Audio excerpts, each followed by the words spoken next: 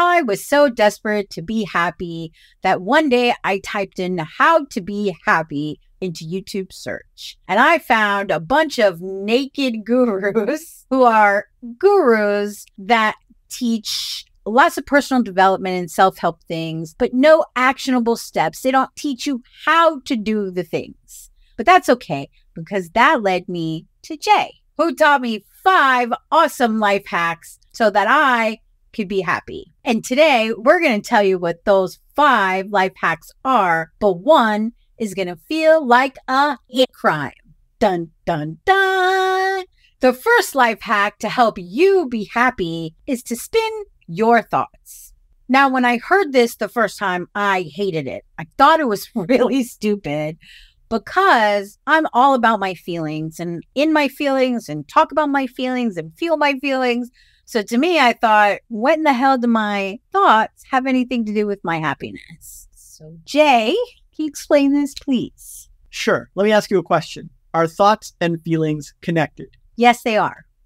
Okay. So does that mean thoughts can influence and affect feelings, and feelings can influence and affect thoughts? Yes. Right. So clearly your feeling of happiness relies heavily on the thoughts that you think. Yeah, I guess. I mean, yes. You said they were related. Yeah. Yes, they are. Okay. All right. Okay. And since you were little, what do you have more practice controlling? Your thoughts, your conscious mind, or whatever your feelings happen to be? That's a great question. Well, I could control my thoughts easier. Yeah. Do you know anyone who has more practice controlling whatever's going on with their feelings than they do with their conscious thoughts? No. Right. We're all thinking a million things a day. We get to think about breakfast. We think about lunch. We think about going down the street. We think about crossing the street when we don't like that path. We think about the neighbor that we judge. We think about our failures in business. We think about everything, right? Right. We're choosing thoughts all the time. Yes. Everyone is practiced at controlling their thoughts and thinking the things that they want to think. Some are better and some are worse, but you won't find someone who is better at controlling their feelings than they are their thoughts. Yeah, true. Right. So they're both related. They both contribute to our happiness, but one of them we're super practiced at. One of them we have a very good handle on. Right. Yes. The other one is like a write-off. Most people don't even think they can control their feelings at all. Yeah, that's true. Okay. Yeah. So what do you have more practice controlling? Your thoughts or your feelings?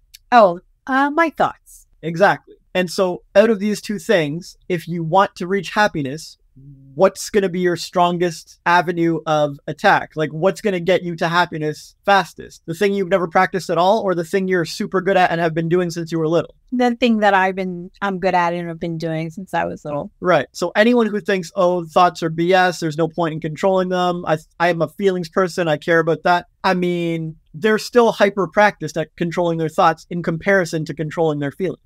Well, yeah, because most people would say they can't control their feelings. Right. I thought that for a long time, too. That's why this is hack number 1. We're all very practiced at controlling our thoughts. Even if some people are better and some people are worse and it's a struggle for you or whatever, it's a complete write-off trying to control your feelings. Like for most people, your best starting point is still starting with controlling your thoughts. It's what you've got practice at. So this was one of the first things that you had me practice when we first met, was to control my thoughts. Everyone practices it all the time. And so, yes, you're correct, because we all do. If we don't want to think about something, we immediately stop. Like, you think about something else, and this will change how we feel. And also, we have complete control. But how can that make me happier? I'm not going to think about gossiping about my neighbor, but does that really matter? Okay, so we'll get there. Okay, but I just want to address what you said in the beginning, which is I'm all about my feelings and I didn't think thoughts matter. All right. It's like, you seriously want to argue that thoughts don't matter and you're going to have an easier time controlling your feelings? Fair play. Okay, so then who's happier in life? Someone who thinks a bunch of positive things or someone who thinks a bunch of negative things? Probably the person who thinks... Well, not probably. Can you find me anyone who thinks a bunch of negative things and is just a happy person? No, if you're a negative person, you're an unhappy inside. That was me before we met. I was super negative about everything and everyone. Sure, because thoughts influence feelings. Okay. Right. So negative thoughts will lead to negative feelings. And positive thoughts will lead to positive feelings. Yeah. Not that I even believe in negative and positive, but that's a whole other podcast. The point for now, for the teaching, for the lesson, for the message, is that basically negative thoughts will lead to negative feelings. And if you examine any human being, you will see this holds up. Fair enough. Okay. Do you know any negative people in your life who think negative thoughts? Yes. Are they happy? No. Right. Do you know any positive people who think positive thoughts? Yes. Are they happy? Yes. So... Okay, fair enough. Okay, so now we understand that thoughts heavily influence our feelings. We understand that pretty much everyone is more practiced at controlling their thoughts than they are their feelings. And we understand there are basically two types of thinking you can have, negative thoughts and positive thoughts. And the people who spend their time thinking a lot of negative thoughts will end up unhappy very quickly. And the people who spend a lot of time thinking positive thoughts are guaranteed to get that happiness result. Okay, yeah. Okay. And do you know the statistic about how many thoughts people have a day on average? It's a bunch. It's a couple thousand, 100,000 or something. Yeah, I think it's 50 to 60,000 or 55,000 thoughts a day. Right. Okay. Okay. So you're going to have 55,000 thoughts today, and you're going to have 55,000 thoughts tomorrow, and you're going to have 55,000 thoughts the next day. And so are all of our viewers on average. Some will have a few less, some will have a few more, whatever. And some of those thoughts are going to be helpful and valuable and of service. And some of those thoughts are going to be harmful and painful and move you away from happiness. Okay. And who controls those 55,000 thoughts you're going to have today and tomorrow and the next day? Do I? Does the media control your thoughts? No. Does mean next door neighbors or? No, nobody else controls our thoughts but us. But a lot of people want to blame other people for their thoughts. But no one is actually doing any mind control thingy to us. So I control my own thoughts, you control yours, and they control theirs. Yeah. Are there people on the planet who used to be negative and anxious and depressed and hateful and so on, and they made the journey to a positive balance of thoughts? Yeah, that was me. Yeah, me too. When I was homeless, I was pretty miserable. Now I'm a pretty positive dude. Yeah, that's true. Did someone magically control our thoughts for us, or did we just practice, do the work, and shift our thoughts? No, we practiced, we did the work, and shifted our thoughts. Right. And did we do it one by one? Yes. Yeah, sometimes. So that's it, right? You want to go from sad to happy or negative to positive, practice controlling your thoughts. I'm not saying it's easy, but it is simple. It's a very simple, clear path.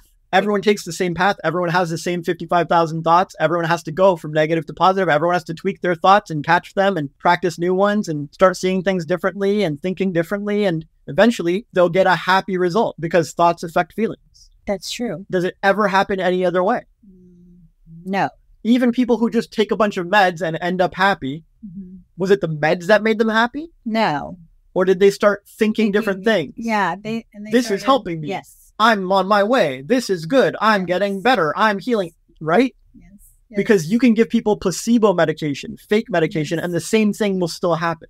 And there are some people who don't believe in medication and they secretly doubt it and they're taking it and it's never working. Yeah. Yeah. Because it's your thoughts that lead to the happiness. It's true. Yeah. It's the same for everyone. You show me anyone and they will have taken the same journey. They would have started from a whole bunch of negative thoughts like me when I was homeless or you when you were a junkie, and they would eventually start believing in themselves and thinking better things and I'm getting the hang of this and so on and so forth. And soon their balance of thoughts throughout the day will be mostly positive. Out of 55,000, they'll have, 30,000 that are positive. It's like, okay, they made it. Yeah. It used to be 1,000 that were positive and they were all negative. Now they made it to 30,000 that are positive. Yeah. So when I was really negative and when I was an unhappy person, one of the things I would do when I first started trying to control my thoughts and switch my thoughts was asking myself, what's the opposite of this feeling?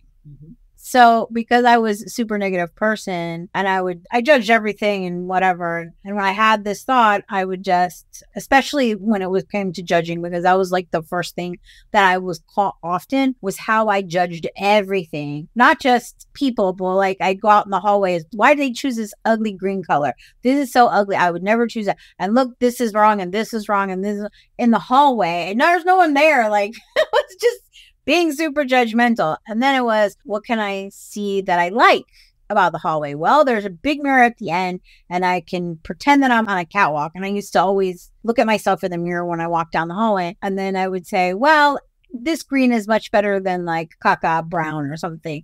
So it's better. And the elevator is always fast and there's a garbage chute here. And they're like, it sounds dumb. And these are little things, but those were the first steps I started to take to be more positive. And I'm not perfect at it. Yesterday I had a few moments where I was thinking negative things, but now I use those as a way to remind myself that I'm a positive person, and I still do the flip. What can I find that's was opposite of this? So yeah, that's a great start. Fantastic practical steps. I mean, what's a more positive thought? Judging people or live and let live? And okay, fine. It's not my choice or what I prefer, but they're on their own journey. Like maybe they haven't learned that yet, or they don't have great color taste yet, or whatever. We have different tastes. Yeah. Much better. Well done. And that's spinning thoughts. That's the whole thing of spinning thoughts, because when a thought comes at you, or when you get a thought, or when you think a thought, it starts out as neutral. So when you have a thought, the thought will be about a certain topic or category. Your thought will be about money. Your thought will be about relationships. Your thought will be about fashion choice. Your thought will be about the environment or whatever.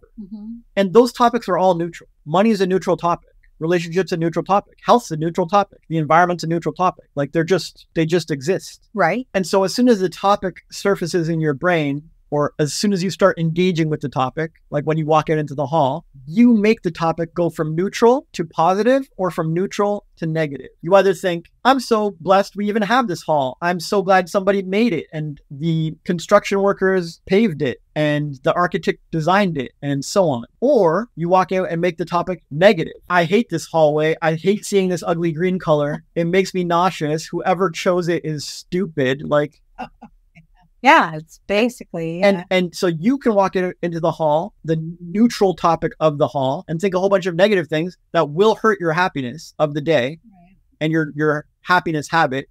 And then your child could come out right behind you and be playing and laughing. I love the space. I love the freedom, and not care at all about the green. Right.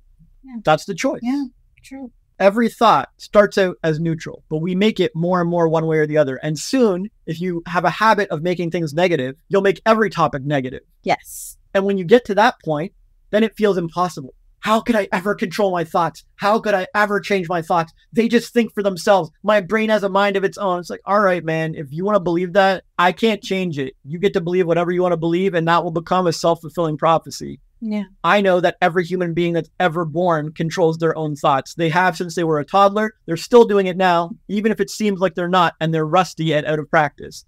But I'm not going to try and talk somebody out of it. If you want to believe you're at the mercy of your thoughts, you're a victim for life, you go ahead and believe that. Right. But once you start doing research and looking into it and studying, you will notice that all 8 billion humans control their own thoughts. It's an inalienable, untouchable power. We're all born with thoughts. It's a power. Right.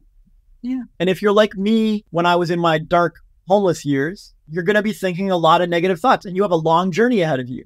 It wasn't super easy for me to magically become positive while I'm sleeping on an icy cold park, stuffing a bunch of newspapers under me and sleeping on my backpack, like arched over my backpack, trying to avoid the cold ground and shit. Who's thinking positive thoughts then? Yeah, no one. Yeah. But that's the practice. That's the work. That's hack number 1. Get good at controlling your thoughts and make them positive. Well, at least I'm not dead, you know? Yeah. At least I have another chance tomorrow to get out of the snow. At least I can hunt for shelter again tomorrow. At least I learned that this park is not the best place for me and I'm going to go somewhere else next time. At least. Look for the silver lining. Find the positive. If you can't find the positive in that topic, ignore that topic, and at least I can take a deep breath today.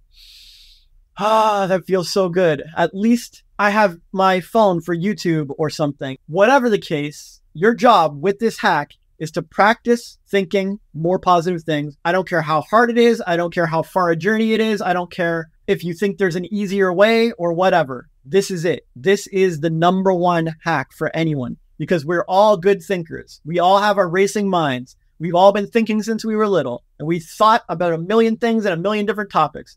And if they've got negative, it's time to start thinking positive. And it won't change you overnight. It takes actual work and actual effort and actual applying things. And no one will ever invent a magic pill that makes all your thoughts positive. Never going to happen. Right. Yeah. One doesn't exist now and one's not going to exist in the future. True.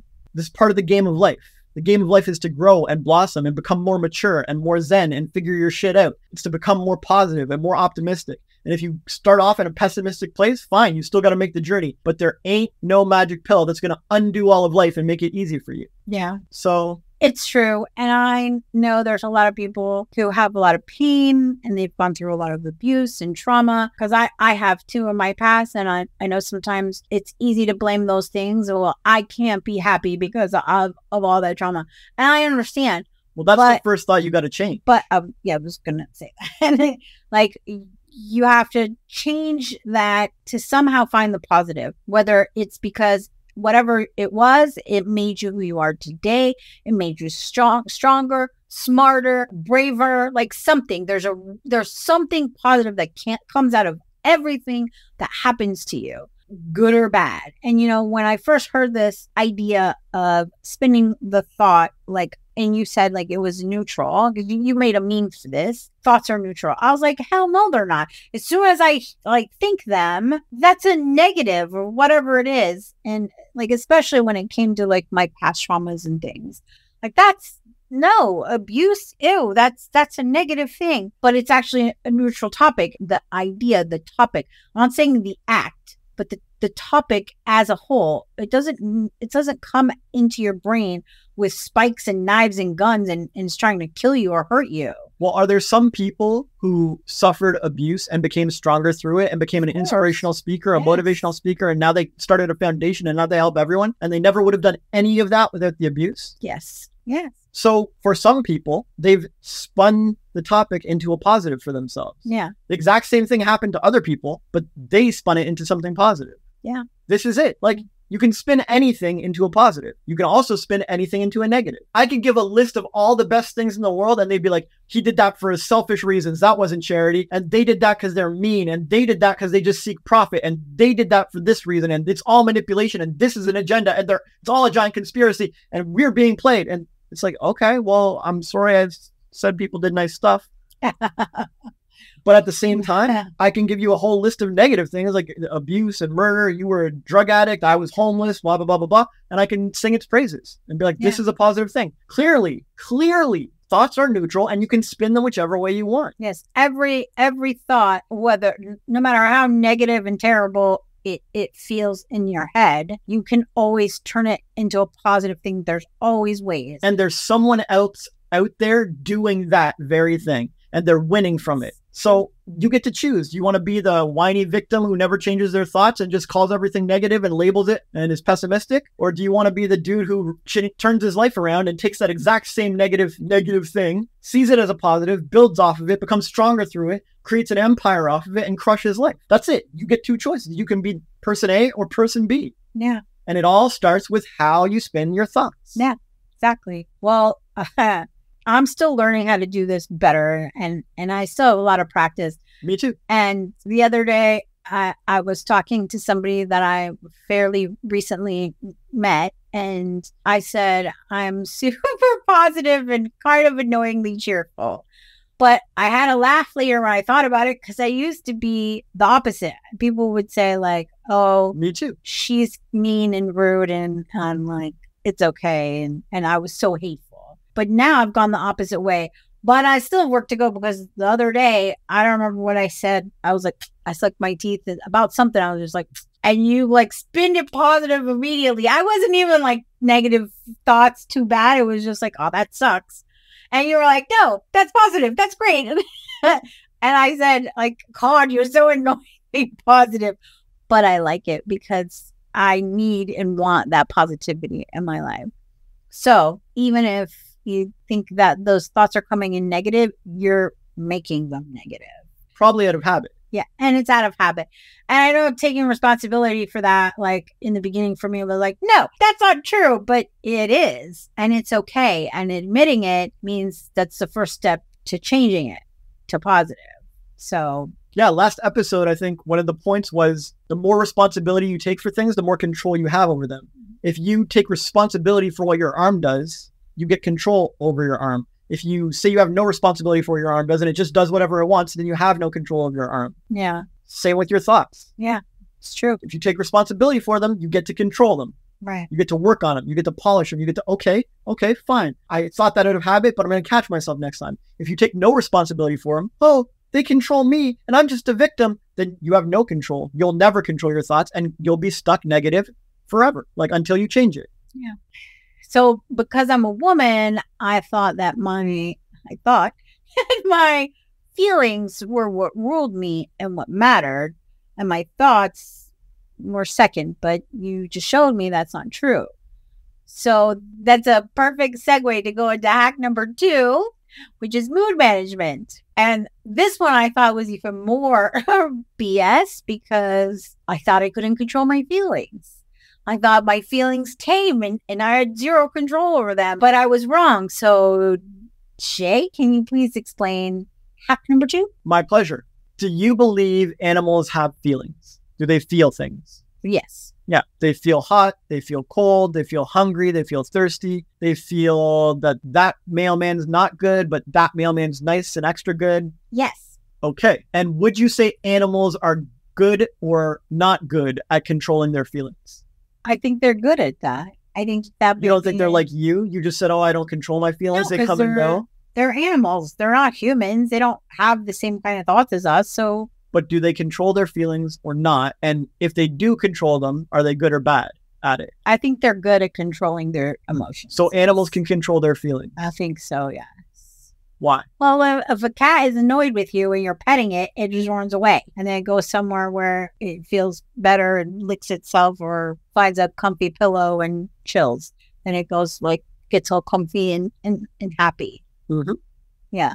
And if a dog doesn't like its food, it goes away, like from the bowl or whatever. It just turns its nose and goes lay down or plays with something or finds a way to be happier. Yeah. So it sounds like animals pay attention to their feelings and instantly change something if they're feeling uncomfortable or unoptimal or not ideal. Yeah.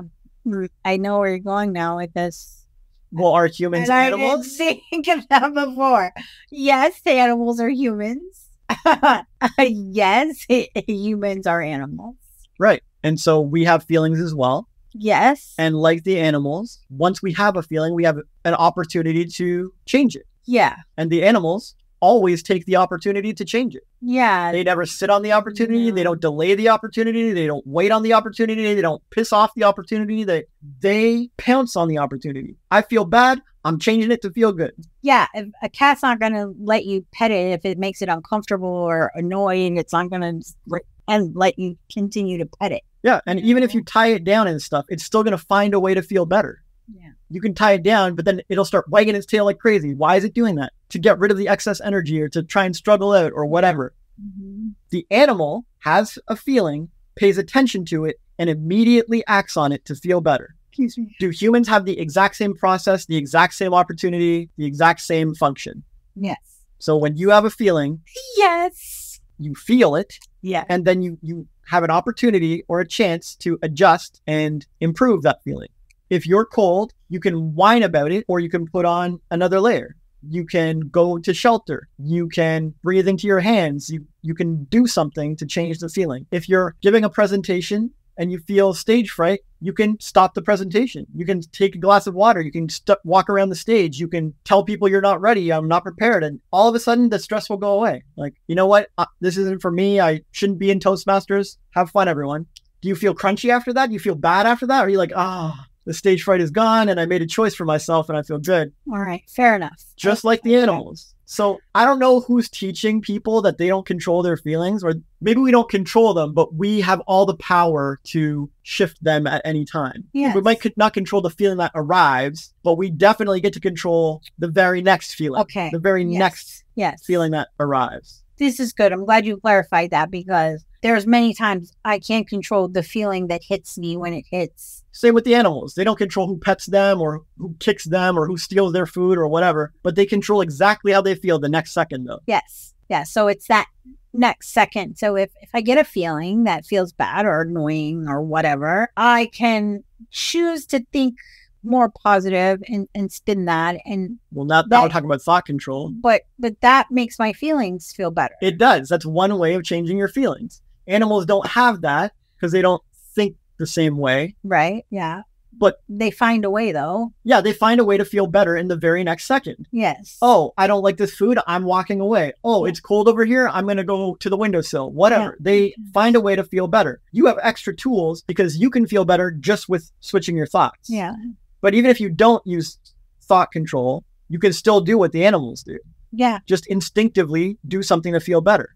But most people repress their instincts, repress their impulses, don't listen to their feelings, don't pay attention to their feelings, don't act on their feelings, and then they suffer for longer and longer and longer. And it's like, well, the animals are better than you. They would never do this. They would automatically find a way to feel better. Even if they had all the worst challenges in the world and people were holding them down and tying them up and not letting them do anything, they would find a way to feel better. So don't give me any excuses. Like, you could put the animal under a million different restrictions and they'll still try to find a way to feel better. You're 100% right. Even if I wake up and I don't feel great, like emotionally, and I'm feeling sad or whatever, if I do yoga or I watch a funny video or I start working, take a shower, let the water cascade down. Oh, any of those things usually will shift my mood. Even if it doesn't shift it to like super happy and wonderful, and it does shift it so I don't want to punch holes in the wall. Yeah, and you can keep shifting it from that point. It's like, okay, I made it feel a little better. Like the dog first turns its nose up at the food, and that feels a little better. It's sending a message. Then the dog walks away, and that feels even more better because I'm not near this substandard food. Then the dog is like, I'm still not happy enough, so I'm going to go outside and find a bone or a stick to gnaw on. And they go find the bone or the stick to gnaw on, and now they're actually happy. The dog is happy just by controlling one feeling and controlling the next feeling and controlling the next feeling and controlling the next feeling until they're miles away from like, oh, my master hates me and doesn't give me food. Now they're like, I'm super happy. Yeah, that's true. Yeah. That's true. Always control the next feeling. That's the thing. You can control how you react to the feeling. Yeah. And you apply yourself to whatever happens. Life throws you a curveball. You get some kind of yucky feeling. That person was mean to me. This job didn't pan out, whatever. Fine. Great. That's life. We all get curveballs. Ain't no one immune to this. I got some yesterday. You got some the day before. They got some afterwards. Whatever. We all get shitty things that happen and our feelings drop. Mm-hmm. But the people who succeed in life and who are happy often and all the time are the ones who make the emotional journey to somewhere better. They listen to their feelings, they pay attention to their feelings, and they instantly act on it like the animals. And if you think back to when you were an infant or a toddler, you did exactly this, just like the animals. And that's how you grew so fast. You knew if you fell while you were walking, you could like cry about it all day long, like an adult would do this. Oh, my job didn't pan out. I'm going to be miserable for 5 weeks. Well, when you were an infant, you were like, oh, my walking didn't pan out. And technically I could be miserable for 5 weeks, but I'm smart and I know how to control my feelings and I'm just like the animals and I'm not going to be miserable for 5 weeks. I'm going to be miserable for 5 minutes. No, for 5 seconds. I'm going to cry for 5 seconds of crying and then I'm going to be back on it. Yeah. As a toddler, you knew how to feel better. Yeah. Mom and dad are yelling, I don't like this environment. You would go hide under the basement stairs or go like curl up in a closet with blankets or go in your bedroom or whatever. Anything to feel better. You didn't even need thought. They didn't need thoughts. Like they didn't have to think, oh, I'm going to spin this into a positive. I think it's good that they're fighting because they're talking it out. Like there was no thought control needed. You just do what the animals do. I have a bad feeling. I'm not going to ignore it. I'm not going to repress it. I'm not going to hate on it. I'm not going to rage against my feelings. How dare I have these bad emotions? I'm just going to be like, okay, this is a super shitty emotion. Let me fix it. Let me do something to feel better. And then you keep doing things to feel better until you're in a very good place, just like the dog did. Yeah. That's good, actually. And I'm glad that you brought that up, or you just use that example. Sometimes we don't even have to think. We just do whatever we feel like doing in the moment that hits us. Like if I'm sad because I miss my kids, then, there's a lot of things I could do to feel better. I could text them. I can call them. I can go get some work done. But following that feeling, that first thought of whatever thought it is, you usually 99% of the time makes you feel better from whatever it is. Well, except for some people, like the early version of you, your first thought is repress this and hide this. Yeah, that's a good point. And so then people Good people have a habit of repressing and hiding their feelings and sitting on them and shoving them down. And they're like, well, I did the first thing I thought of. Yeah. The first thing I thought to do was just zip my lips and pretend everything's okay. It's like a dog would never zip their lips and pretend everything's okay. A cat would never zip their lips and pretend everything's okay. They would speak up. They would express themselves. They would go do something. But everyone's so scared of doing things. No, I can't walk off the stage. That will upset people. No, I can't say I need more space. That would upset people. I can't say, oh, please, I need to go get a hot drink or whatever because I'm cold. That would upset people. And they just people please, and sit on their feelings. And then they wonder why their emotions are all fucked up. And it's like, look, man, you're not going to get anywhere in life doing this. As a toddler, you knew this. The animals know this. I know this. Everyone knows this. Happy people know this. You listen to your feelings and you follow their impulses. You do something to fix them and change them and improve them. You step your way up the emotional ladder, not just deal with them and, oh, they have to exist. And I guess this is how life has to be. And I'm just going to hold it down and hold it back until I'm miserable and anxiety ridden and depressed. Like, it's like, whatever, man. That's a terrible path for you. Like, you will never get anything great in life going down that path of repression and suppression and hiding and crushing your feelings down. Yeah, agreed. So there are a lot of people who think, well, this is just how I am.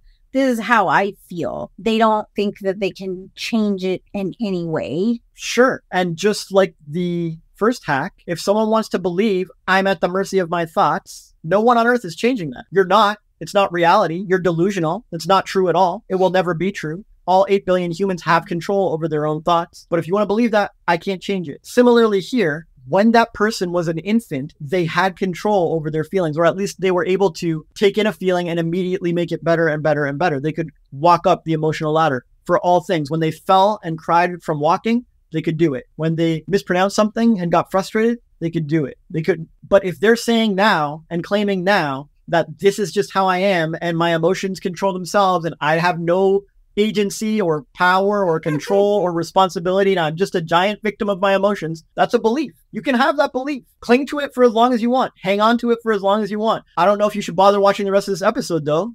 Yeah. How's anyone going to help someone who can't use basic human emotions, like the things that animals and toddlers have, who refuses to use this powerful blessing, this superpower that we all have? Same for people who refuse to use thought control and they won't put in any effort at all. They want a magic pill. They want to point fingers. They want to blame somewhere else. And I have no power. I have no control. I can't do the things you're telling me. Well, I can't is like what 3-year-olds say when they don't want to go to school or whatever. Like, it's not, this is ridiculous. Okay. So what about Rise Nation? They're ready to like do the work and do the stuff, but they're not really sure how to do that. Yeah. So you practice doing what the animals do. You practice paying attention to your feelings and then shortening the distance or the gap between when you act to fix them. So a lot of us, we have a chat with our boss and it's uncomfortable and we feel disrespected and they didn't promote us or they didn't give us respect or whatever. And then we don't do anything about it. We don't change a single thing in our life. We go home, we go to work, we complain about it to a spouse or something, and then we haven't changed anything. Right. And we do that for weeks or months or years. That's not fast control of your feelings. That's not a fast improvement of your feelings. Right. A dog would have been like, the boss said something mean, I'm out. Yeah. Right? Okay. My master said something mean, tail between my legs, I'm gone. Might even run away from home. Right. Fixed. And so that's ideal, where you're in tune with your feelings and you're constantly on top of them. You're expressing them. You're making yourself feel better in the moment super fast, just like the animals. And if we're really far from the ideal, like we put up with abuse for years from our spouse or our boss or whoever, and we don't change our conditions and we don't fix things and don't improve things and find a way to elevate our feelings or our moods, then you're speeding towards sadness and depression and anxiety and all this stuff. So the practice is to get the gap smaller. Okay. Like, instead of sitting on it for years, sit on it for 30 days. If I don't find a new job in 30 days, I'm just quitting, or I'm going to look for the next 60 days and take whatever I can, even if it's less money. Like, as long as you do something to improve your feelings, whatever it happens to be, or maybe you put up with it. And I don't want to advise anything untoward or uncool or illegal, but some people just steal from their company. Like they just embezzle or they take pens home or whatever, and it helps them feel better. And I don't want to encourage that, but at least those people are a little bit ahead. They're like kind of have an understanding of how to feel better when their feelings are off kilter, right? There's a much healthier way for them to do that, and that is highly recommended. But you can see that those people are going to feel a little better inside about themselves than the people who are just putting up with it like doormats. True. But the people who feel the best are the ones who find another job or just quit on a dime and like they go and do their own entrepreneur thing or whoever, like whatever you end up doing. I can't tell people exactly what to do, but the process is always the same. It's the same for everyone, which is feel your feeling, pay attention to it, catch it sooner, and then apply yourself to improve it sooner. Catch it sooner and apply yourself to improve it sooner. Yeah, that's the practical. Okay, that's great. I love it. So this podcast is for people who want to go against the norms of everyone else. It's like they're rebels. We're rebels. We've always been rebels. And we have a Facebook group where we call everyone a rebel because this resonates. And most people want to stay in their unhappy thoughts and they want to stay in their unhappy feelings. And they want to say, this is how I am and my life sucks and this is how it is. But real rebels, people who like you who are following us and subscribe to us and get this and feel what we're saying, those people, the rebellious, are going to do this because it's going to feel better. And I don't know about you, but if you found this video, you found our podcast, is because you want to feel better. So you can make the choice to stay in your sadness and your hurt feelings and your anger feelings or whatever negative feelings that you're in or your thoughts, or you can be a rebel and tell your thoughts and the world to F off and start taking these steps. Start doing the practical things we're teaching in this video. Like, because I'll be honest with you, I really, really wish I had a video of who I used to be, because all you can do is trust what I'm saying. But I was a really mean person. And I know that I tend to be super positive and cheerful and giggly on camera. But so it's hard to imagine. I was really hateful and I hated everyone and I was angry.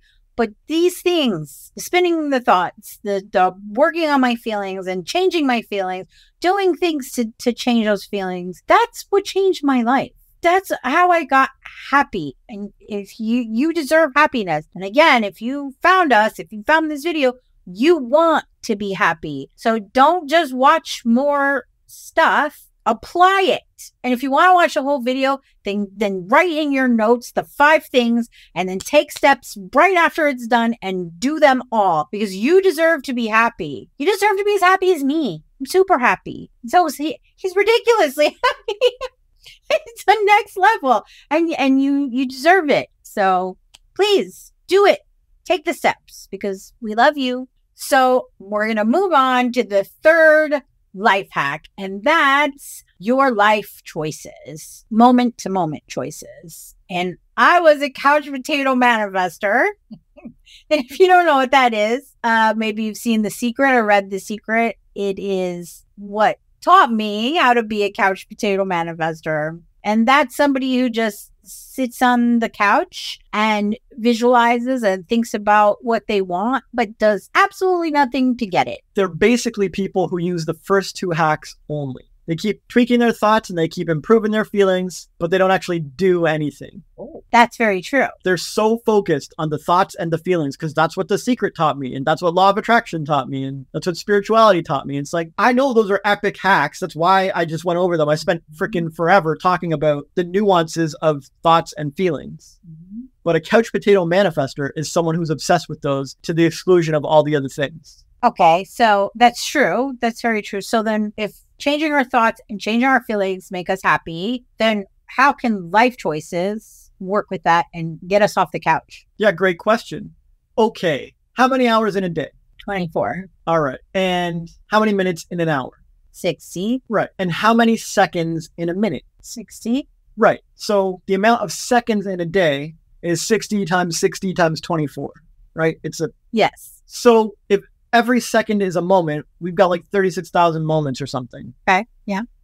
in a day. Yeah. And if every thought takes a moment, then we have 55,000 moments in a day. Yes. Because 55,000 thoughts on average. Right. So does every human being have the same 24 hours and the same 36,000 moments or 55,000 moments or whatever it is?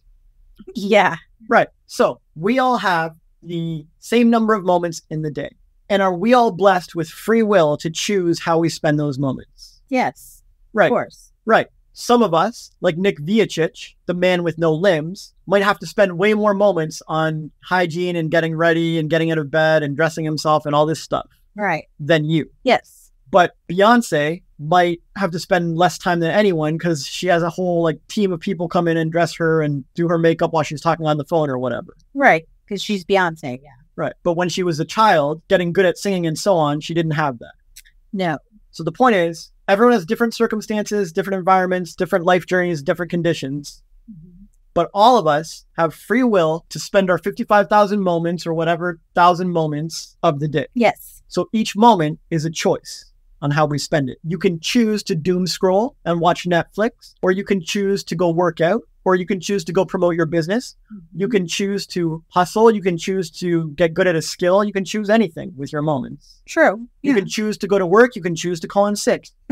Yeah. You can choose to tell your boss to screw off. You can choose to be an entrepreneur, or you can choose to be a wage slave and just give in every day for the next 20 years. Yeah. Okay. Fair enough. Okay. So no matter who we are, no matter what our conditions, we are all given the same 24 hours, the same 55,000 moments, and we all get to make certain choices with those moments. Yes. Okay. Are there some choices that are much wiser and some choices that are much more foolish? Yes. Okay. Yeah. Right. And if I gave you an example of two people's lives, person A and person B, and I showed you all their life choices for how they spend their moments of the day, would you be able to tell which one are making wise choices and which one is making foolish choices? Yes. Probably. We can't really know for someone's life because they might be going through a phase and it might ultimately help them and so on and so forth. But for simplification's sake and for the lesson's sake, you could probably tell which one was making wise choices and which one was making foolish choices. Right. Yeah.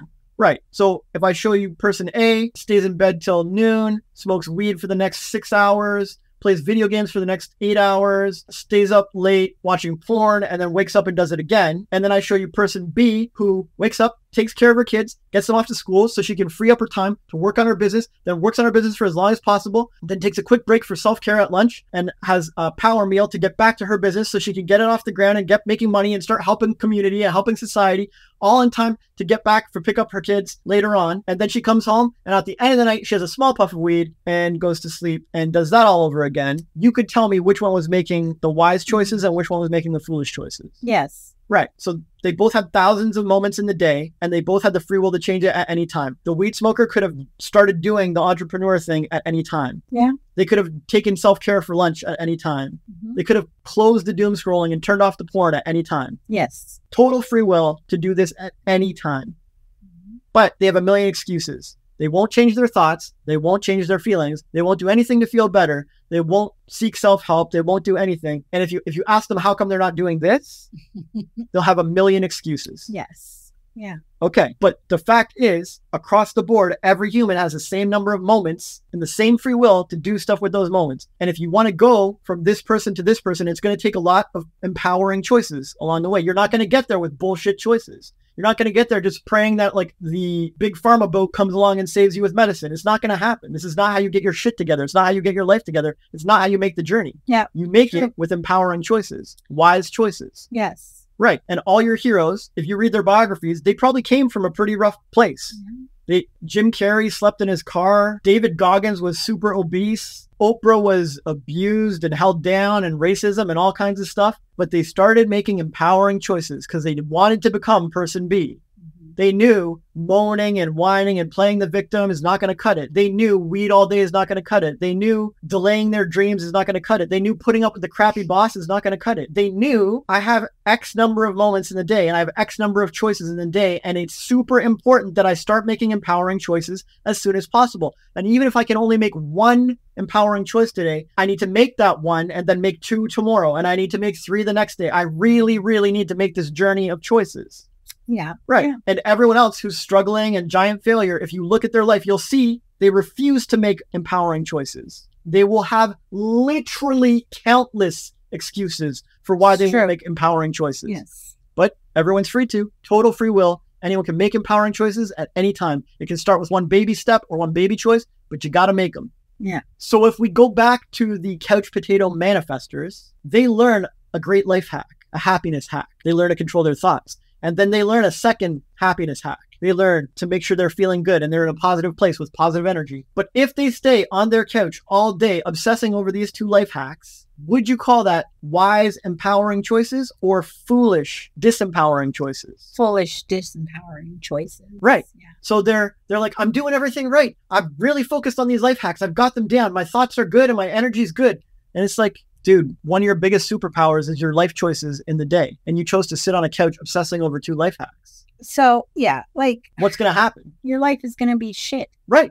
So what happens to all the couch potato manifestors? That's why they don't manifest. Yeah, exactly. Yeah. You're going to ignore one of the most empowering things we have, free will and freedom of choice, and all the moments of the day we can spend on empowering wise choices. They don't use them. What do you expect? Yeah, and the thing is that when you change your thoughts and you change your feelings, and the universe will give you inspired actions, or inspired ideas to get you, and they may not make sense to you. Oh, go get a slice of pizza? Why? I have food here. I don't know. But the universe inspired you to go walk down the street. Yeah, and you're going to bump into a job offer, or you're going to bump into an opportunity, or you're going to see something in the window that catches your eye and helps uplift your life or something. Like something. You need to start making empowering life choices with your moments. And if your choices are like, stay in my comfort zone, do the same old, keep my same habits, obsess over my thoughts and feelings on the couch, visualize and pray like The Secret and hope someone comes to save me or rescue me, you're screwed, man. These are not empowering choices. This is not what you were on the planet to do. Guarantee it. Ain't no one coming to save you. You have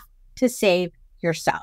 If you want to be happy, this is the third way to do it. Yeah. Listen to those inspired thoughts and those inspired feelings and take that inspired action. Yeah, make wise choices. Yes. Take action. Yes, exactly. And it also goes along with what I said about my feelings, or was it my thoughts? Whatever. Where I said I could call my kids or like watch a movie or listen to good music or something, because the universe is inspiring me to do those things to feel better and to get closer to my goal. Yeah, this goes hand in hand with feeling better. Mm-hmm. When you get a feeling, an uncomfortable feeling, you have two choices. You can repress it and refuse to act on it, or you can pay attention to it and act to improve it. So everyone has this choice. We get a feeling many moments of the day, and we have the choice to improve that feeling every time. The wise choice is to improve it, to take some small step to improve your feelings, just like the toddlers and the animals. The foolish choice is to repress those feelings, ignore those feelings, dismiss them, sit on them, and let them fester. Yeah. What choices are you going to make? That's good. That's good. And I started in the intro, I started this episode saying I found those naked gurus. And they told me to get up at 5 a.m. and hustle and do the things. And I got up at 5 a.m. because I thought, okay, I'll try this. And then I would go for a walk with my dog and come back and sit down. And then I would be like, now what? Yeah. So maybe you made one empowering choice to get up earlier. Yeah. And then you made some disempowering choices, right? Well, yeah. But that was a baby step choice. So maybe that was good. But even deeper than that is like those gurus are just focused on hack 3. Mm-hmm. Make more empowering choices. Get up early. Yes. But then if you're not doing hacks 1 and 2, again, you're just as screwed as the couch potato manifestors, because they're obsessed with hacks 1 and 2 and refuse to do 3, make empowering choices. Yeah. And then if you listen to these naked gurus who tell you to hustle, you're obsessed with hack number 3. I'm hustling and I'm taking action and I'm making choices and these are empowering choices. Like, okay, but if your attitude is shit and your thoughts are negative, it's going to counteract everything. So what's the point? You have to use all 3 of these hacks well. You have to use them as a blend. You have to treat them like ingredients in a cake. You can't just use flour for the cake, and you can't just use milk for the cake, and you can't just use eggs for the cake. You have to use all of the ingredients for the cake. And don't give me some bullshit about these weird vegan recipes that just use flour. You get the point. You get the lesson. Yes. And anytime you show me someone who's obsessing over one of these hacks and ignoring the others, I'll show you someone who's in trouble. It's true. And those gurus, they were not giving me practical steps. Getting up at 5 a.m. is great. And then telling me to hustle is great. But if I couldn't control my thoughts. I couldn't control my feelings. I didn't understand what an inspired action was. I was doing things and super confused and super lost, and because I didn't know my purpose, I didn't know jack. So until I met you, I wasn't able to get my shit together 100% because you taught me all these things, and you taught me the same exact thing that we're teaching them now. And if you think this is great, this podcast, which is amazing, I know, you're welcome.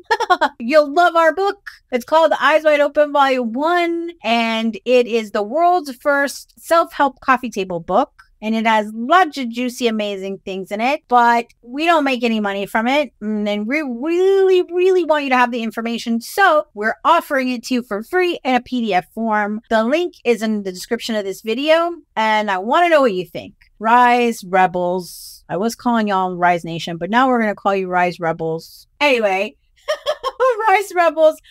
Tell me what you think about the PDF, the free book, in any of the videos, descriptions, or email me or whatever.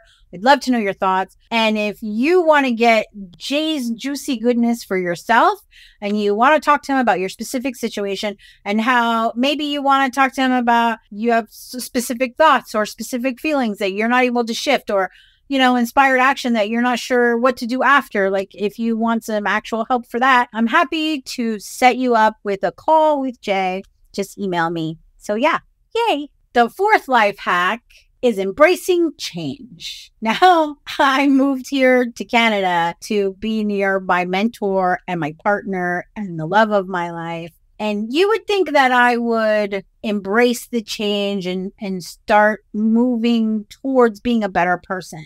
But instead, I started watching RuPaul's Drag Race all day and lying about what I was doing all day and not working and pulling away from the person, the reason why I moved here.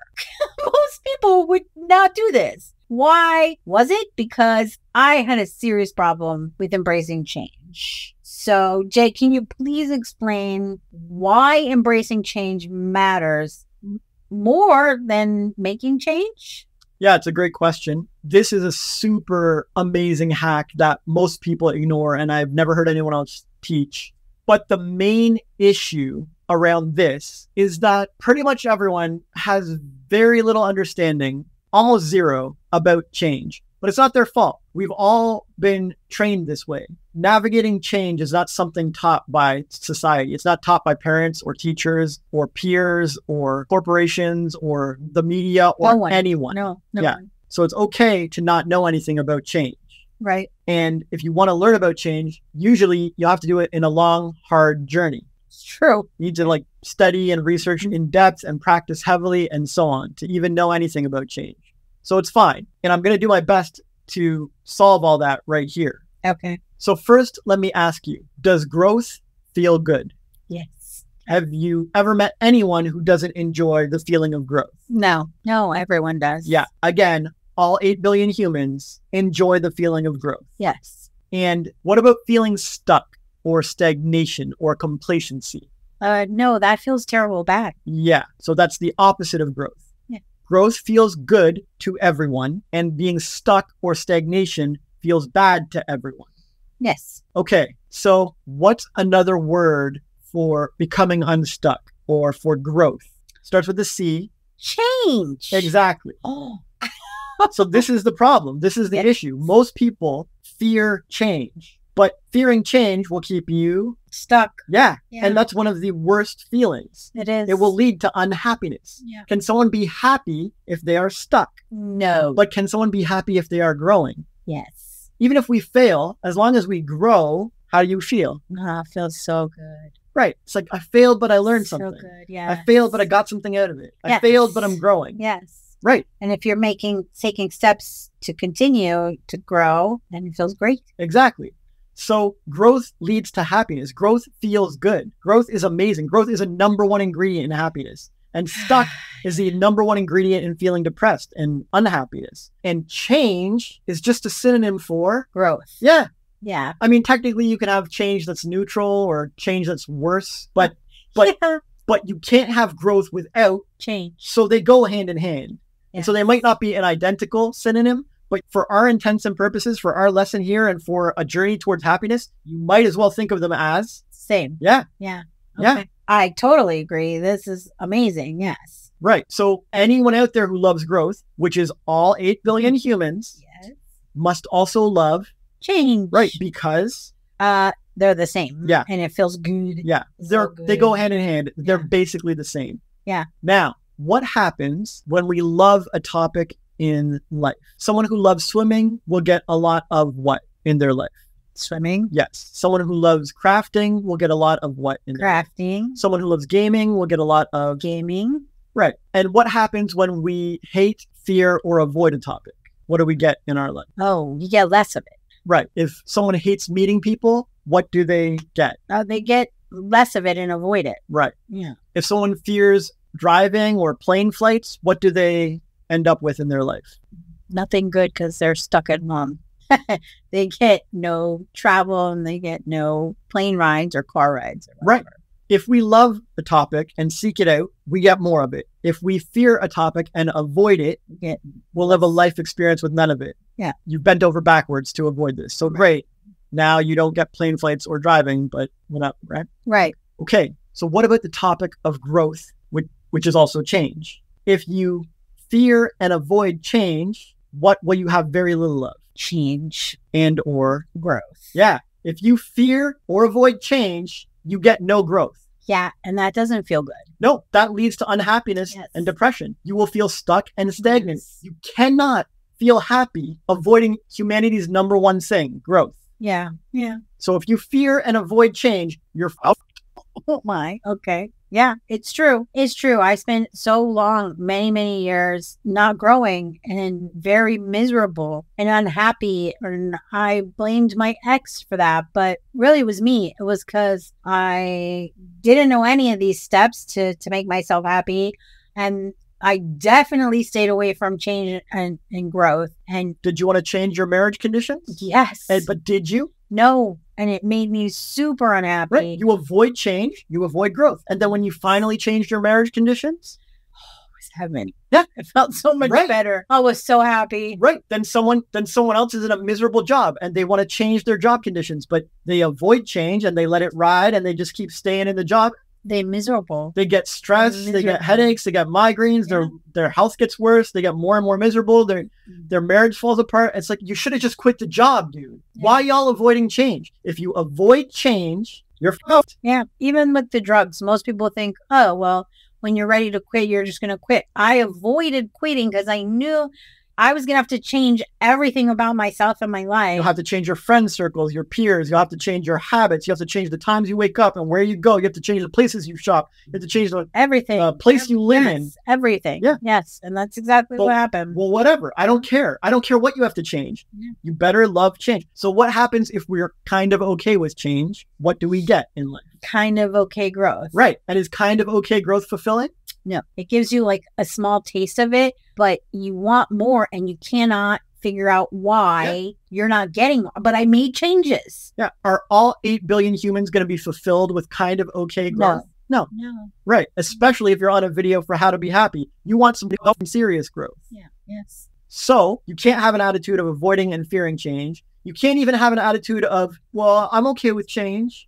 Sort of, mostly, kind of. I'm okay with some changes. What do you need? What attitude do you really need? You need to embrace change and love it. Exactly. You need to be obsessed with change. You need to love all change, even negative change. I'm fine with it. It's all good. I don't judge change. I'm okay with any change. Life, bring on the change. I am ready for change. Please, because change is actually a synonym for growth. And I need it and I want it and I'm hungry for it. I can handle whatever comes. I'm going to adapt. I'm a creative human. I'm a powerful human. I got this. Whatever life brings, whatever changes come, I'm going to make the best of them and I'm going to grow. I'm going to grow and it's going to feel amazing. This is the attitude of someone who embraces change. This is the attitude of someone who understands that growth and change are hand in hand.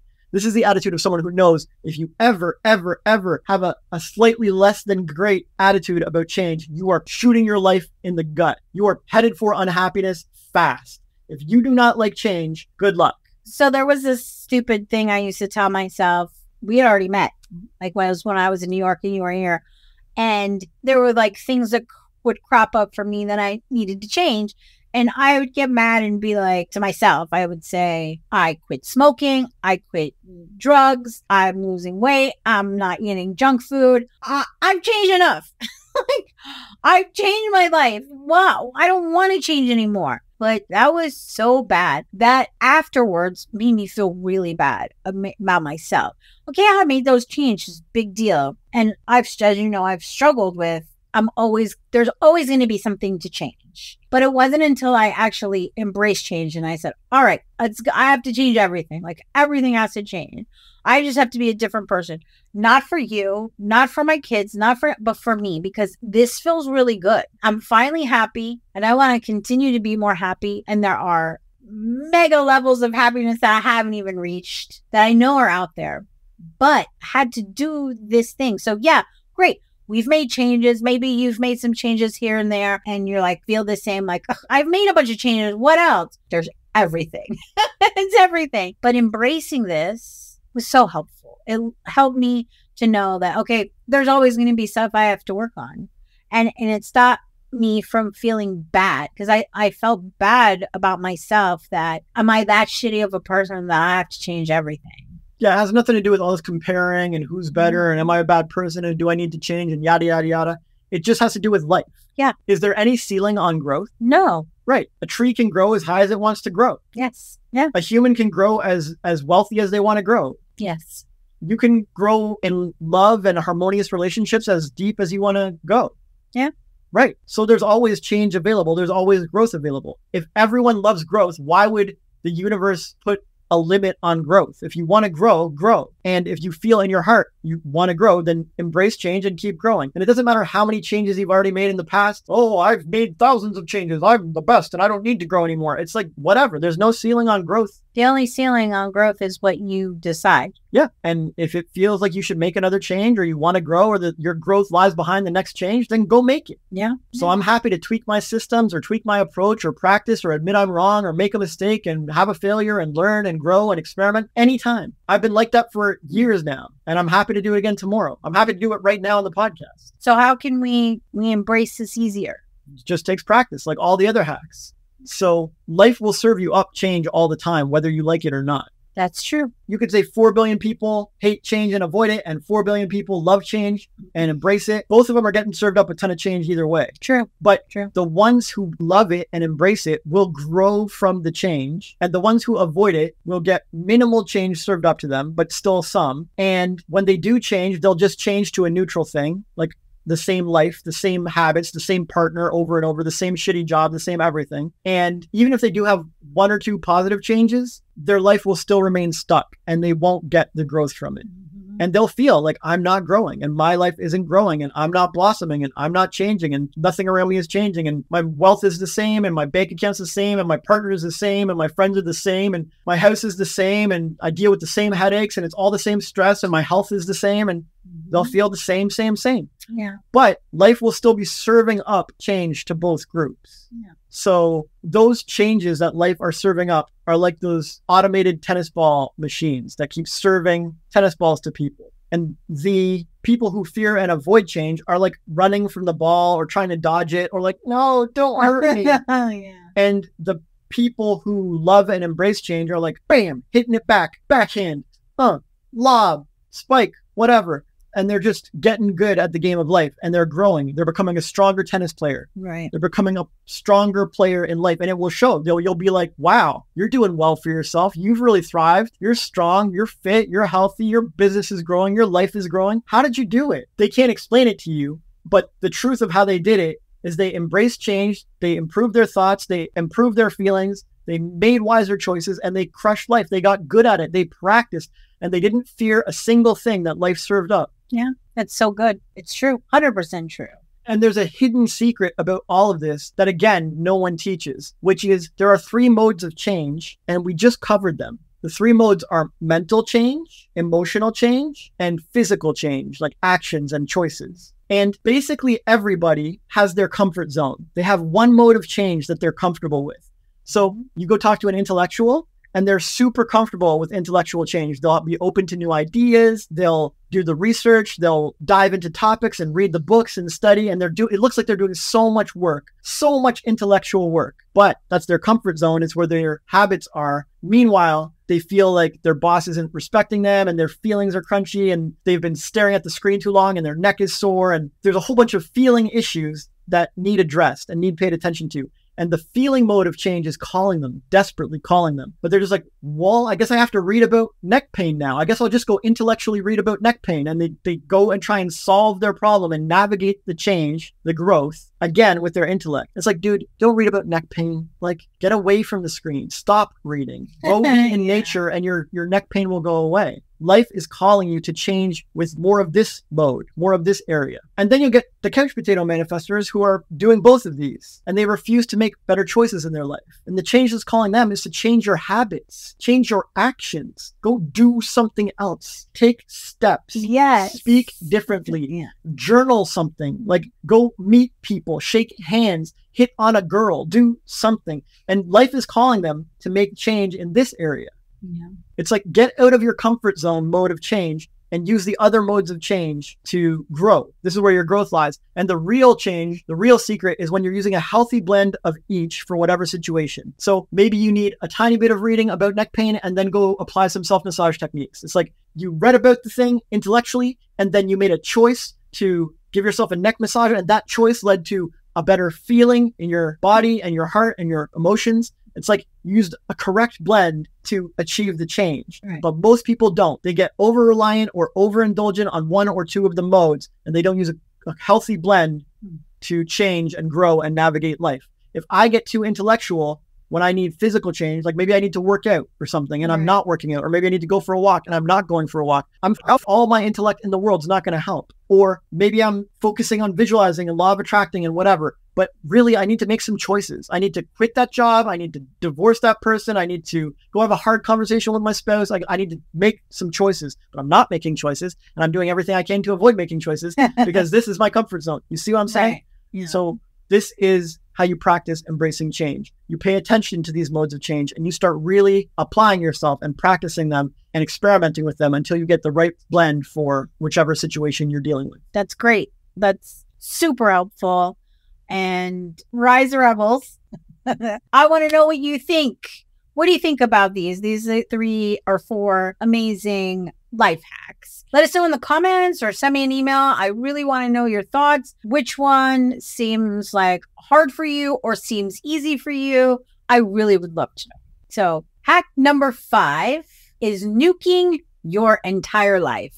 And this is what feels like a hate crime because you feel like you hate yourself, you hate your spouse, you hate your kids, you hate your home, you hate everything. You hate just everyone and everything because you literally have to nuke your entire life to get to the level of happiness that you really, truly want. And I have nuked my life, not once, not twice, not 3 times, but many times.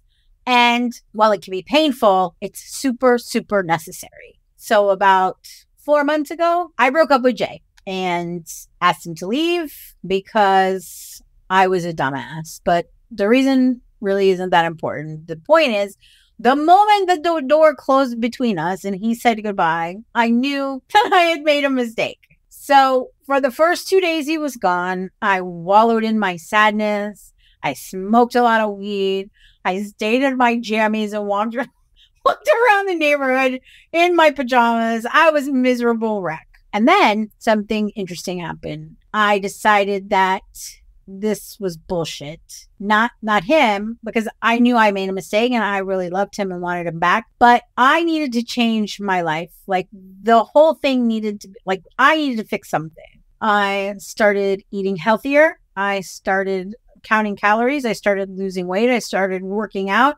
I started working on the business. We had broken up and that meant the podcast was over, but I felt miserable and unhappy. And I sat right here in this spot and said, how can I be happier? What can I do? And I said, I'm going to work. Like, I don't care. I'm working. I don't care what he says. I'm working. And I started working.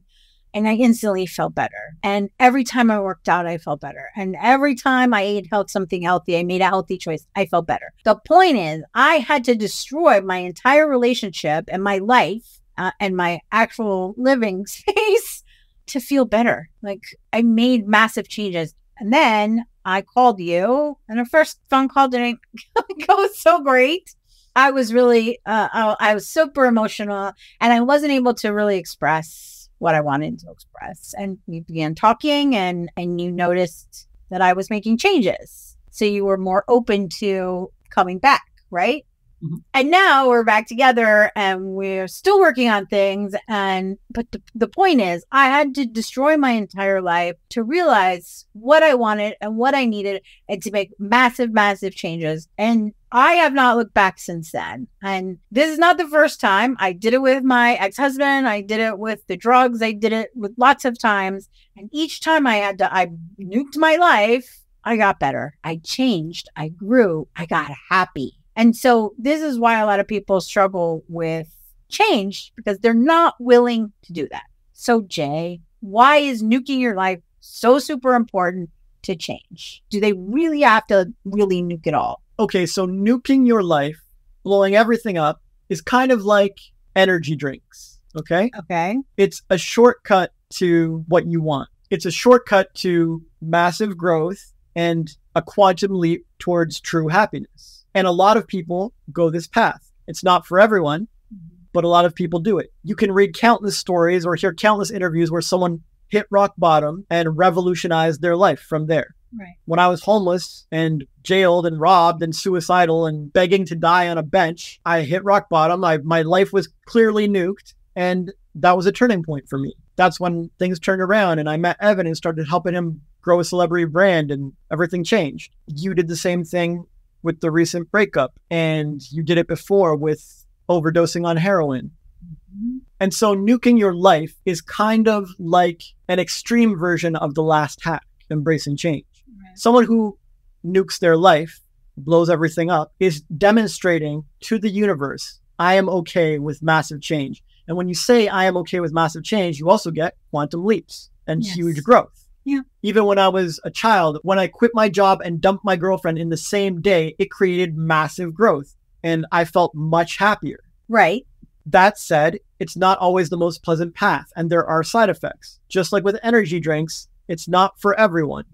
Yeah. Energy drinks are for people who are looking for a quick shortcut. Mm-hmm. Side effects be damned. Yeah, that's true. Same with blowing up huge chunks of your life. And it's a degree. You don't have to blow up everything, but as long as you're blowing up a significant chunk of your life, you're going to get this. You're going to get this effect. Right. So does that explain its relevance to growth and happiness? Yes. Yeah. Okay. So any other questions? Well, so I want to add that because you didn't come back right away or anything. You were gone for a month. And when you were gone, I felt, and I didn't know that you were going to come back or anything. And I thought to myself, I did this and I'm okay with what happens. I'm okay if we are just friends or we just are working on the podcast. I was okay with what I did. Yes, I took responsibility for what I did. And I knew that it was the best thing that I could do in that moment. Because I was super negative and being a shitty place and just not doing these steps to be happy. I stopped all of them and taking responsibility and just saying, okay, universe, whatever happens regardless. And I accept it.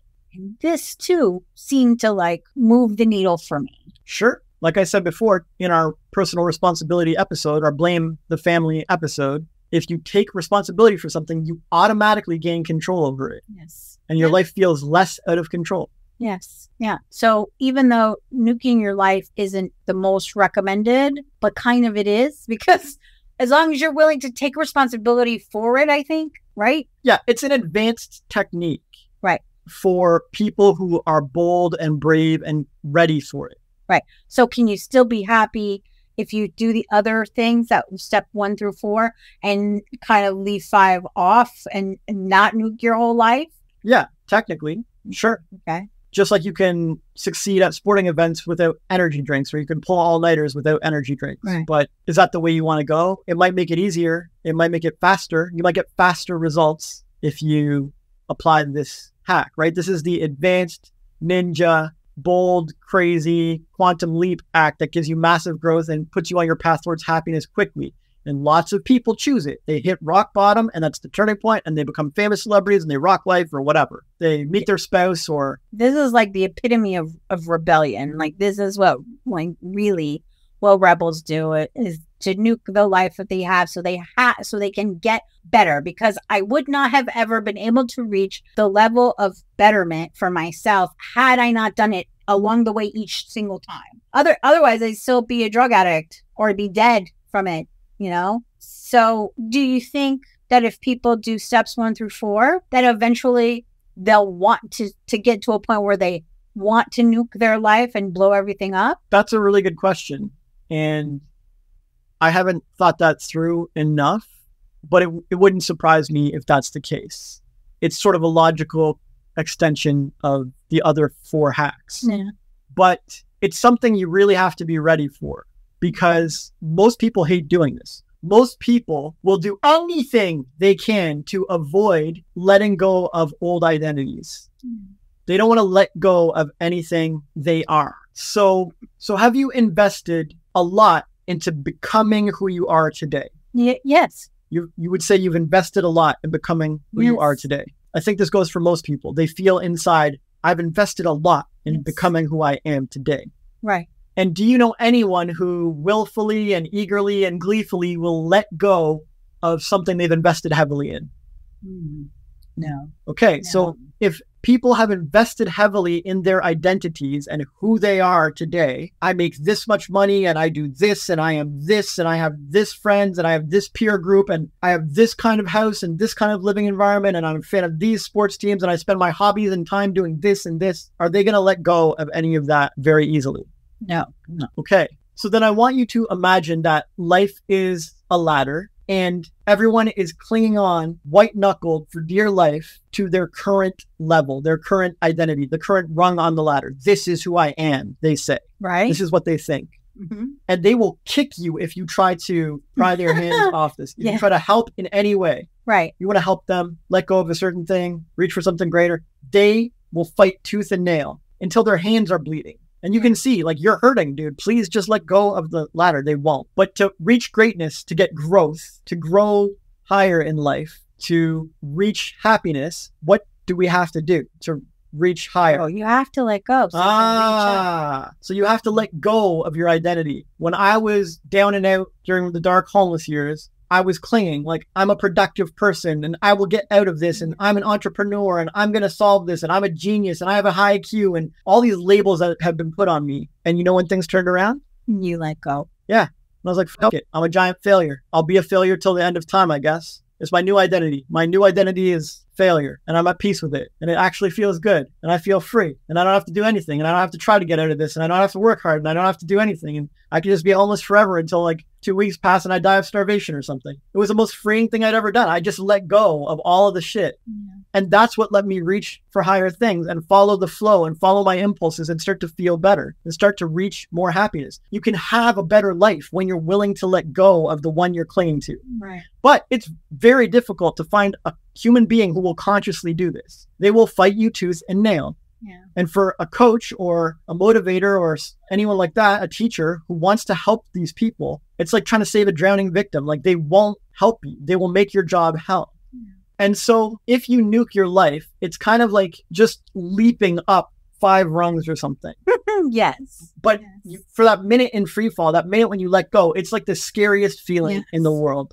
Like I'm going to die or whatever. It really feels like hell on earth. Like I'm killing my old identity. It does. Yeah. I'm killing my identity as a mom. I'm killing my identity as a swimmer. I'm killing my identity as a gamer. I'm killing my identity as a jobber or a 9-to-5er. I'm killing my identity as a successful person. I'm killing my identity as an earner. I guess I'm not an earner anymore. Like it feels terrible. That's why I said it feels like a hate crime. It feels like you hate yourself. Like you're destroying your whole life. And but you should. Yeah, you have to. You hate the old version of you that is no longer serving you. Yeah. You hate the average earner. You hate the I'm just a mom. Like, no, you're more than that. And you can be more than that. And you're going to be more than that if you just let go for a second. And it doesn't mean you can't be a mom later or be a earner later or be a 9-to-5er later. You can always pick it back up. Life hasn't ended, but people act like it will. Yeah. And so this is why nuking your life is so difficult for so many people. Yeah. And it's why it's an advanced technique that I recommend after you've got a hang of the other 4 hacks. But I did it in reverse order. Like I nuked my life first and then learned all the other hacks. This is a very painful route. Yeah. Agreed. But it taught me a lot and it made me good at this. It was trial by fire. I would have preferred a better way. Why are you crying this whole speech, man? I'm just trying to teach this thing. And just because if I had not taken responsibility and if I hadn't done it, then things would have ended between us in a different way and we would never have come back to each other. Yeah, true.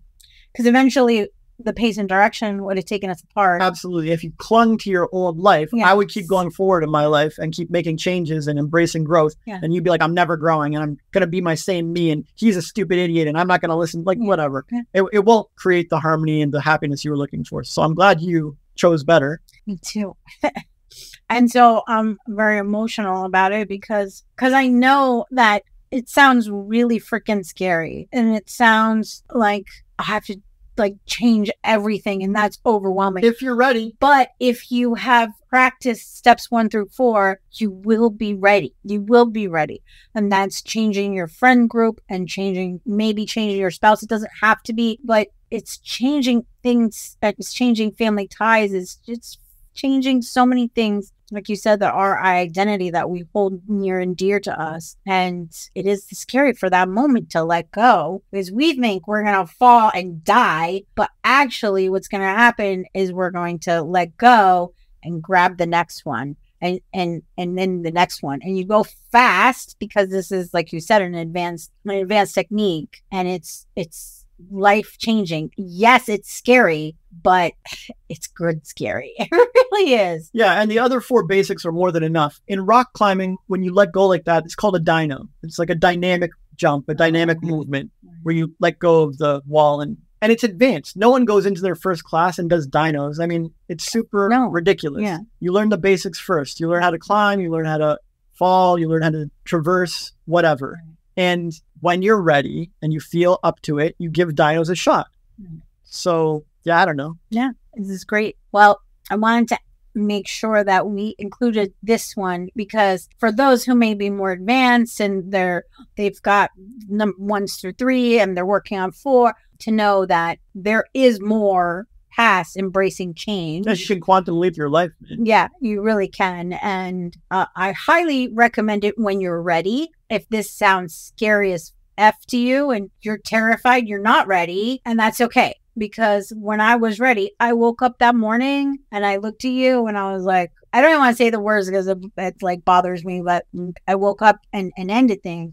There was no fight. There was no argument. There was nothing. It was just like, I was ready and I did it. And I said, great. Yeah. And it was actually one of the greatest breakups I've ever had in my life. You were insulted that I was so cool with it.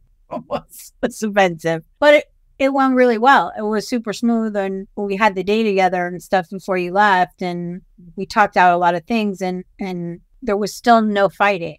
Well, because we were ready for this. So anyway, thank you so much. We spent a lot of time on this. You have a lot of editing to do now because of it, but I love you. And this is super helpful because before we met and I was typing in how to be happy into YouTube, I would have done anything for a video like this. I would have done anything for some of this advice to know that someone else was out there searching the same thing because the only things that came up were personal development videos, but nobody was breaking it down like this for me. Yeah, this is literal gold. This is like 30 years of hard-won lessons through the worst hell on earth years from a natural born teacher or explainer. And I know this is pure gold, diamonds, galaxy brain shit. And I don't even feel bad bragging about it. Like, you shouldn't. I would challenge anyone to find a more helpful, more clear, more on point, more valuable, more high leverage, more life-changing video on happiness than this. I'd love to watch it. I really would. I'd love to be proven wrong. I hope someone puts it in the comments, but I honestly don't think it's going to happen. I agree. I totally agree. I searched long and hard on YouTube for someone to give me something, and all I got was wake up at 5 a.m. and hustle. If people apply, really apply and practice the hacks listed here, life 180, revolutionized life, completely changed, on their way to true happiness, no problem. And those skills never leave you. They're permanent. How do you give someone more than that? Right. So Rise Rebels, I want to know, are you ready to nuke your life? Are you not? Are you terrified? Are you intrigued? Share with us, please, in the comments, or you can always email me and talk to me privately. I appreciate you so very much. So I just have one last question. Do you have any final thoughts that you'd like to share with our wonderful audience?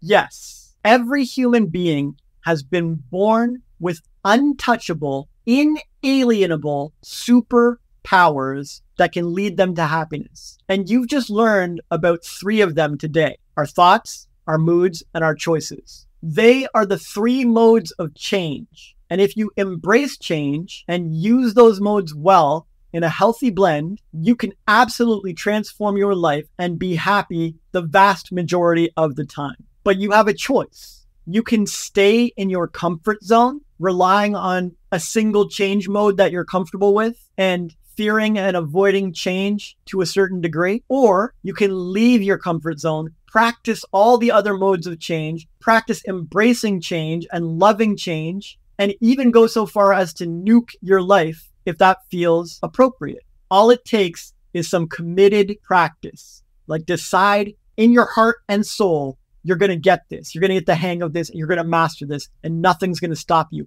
and you'll have no excuses. Then happiness will be yours. The choice is yours. I know what I'm choosing, and I hope you'll join me. Together we rise. And that's why this podcast and our book are called Eyes Wide Open. And if you are anxious to talk to your therapist about these 5 life hacks, then you might like this video here, where Jay teaches you the 5 things that your therapist might be lying to you about your anxiety. Keep rising.